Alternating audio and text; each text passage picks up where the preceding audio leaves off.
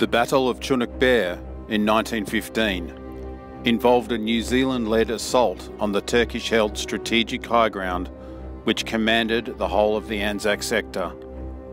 The ferocious fighting for the summit, which almost wiped out entire battalions of men, haunted survivors for the rest of their lives.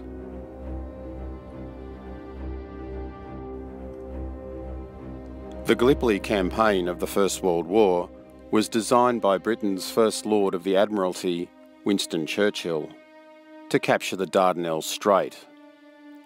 The strategy, however, to open a supply route through the Bosphorus to ally Russia's Black Sea ports had bogged down into a stalemate.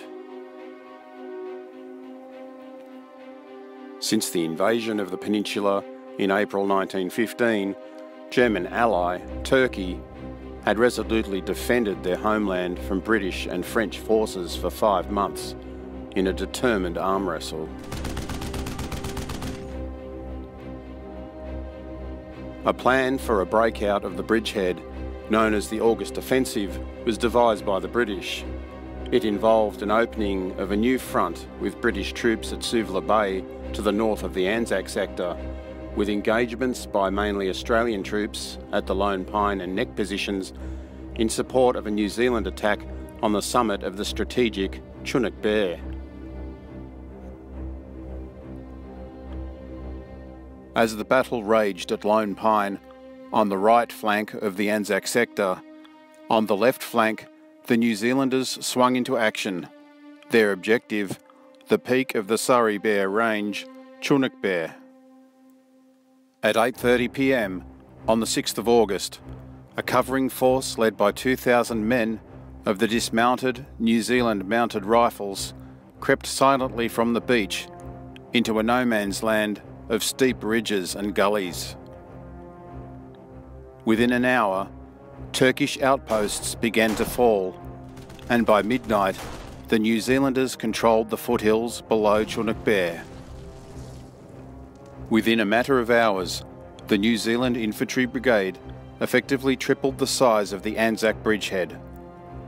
The official Australian war correspondent, C.E.W. Bean, said of the New Zealanders that by this magnificent feat of arms, the brilliance of which was never surpassed, if indeed equalled, during the campaign, almost the entire Turkish defence north of Anzac was for the moment swept aside.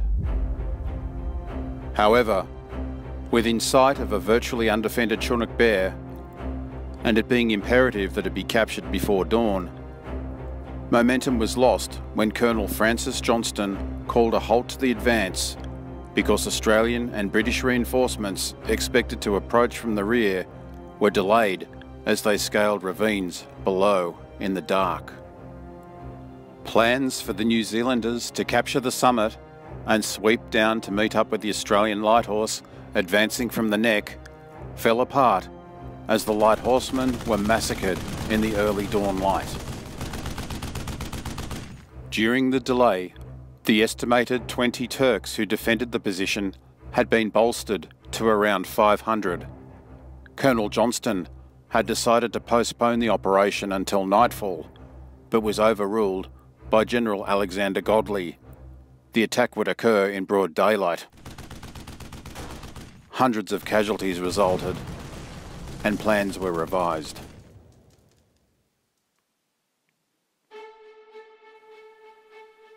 Early on the morning of the 8th of August, a heavy naval bombardment hit the Turkish defences.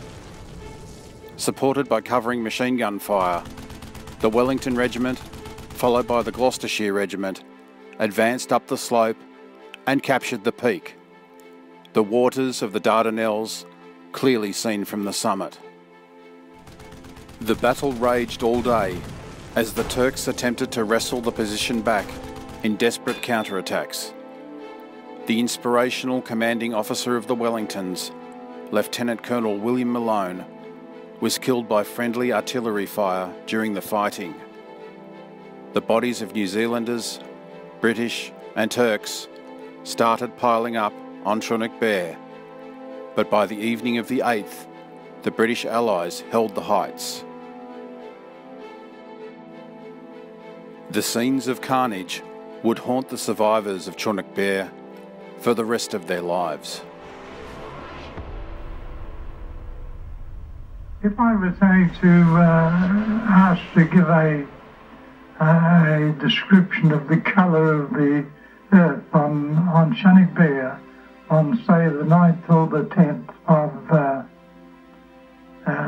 August, I would say it was a dull browny red, and that was blood. Just dry blood.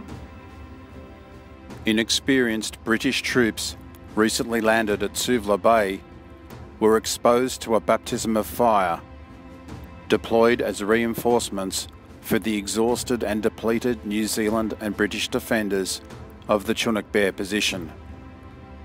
But on the morning of the 10th of August 1915, a Turkish counterattack led by the brilliant Colonel Mustafa Kemal overwhelmed the reinforcements. Chunuk Bair was lost.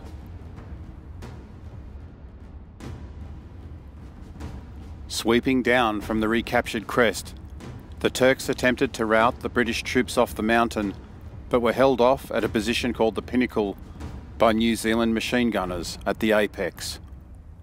The battle for Anzac would again ground down to a stalemate.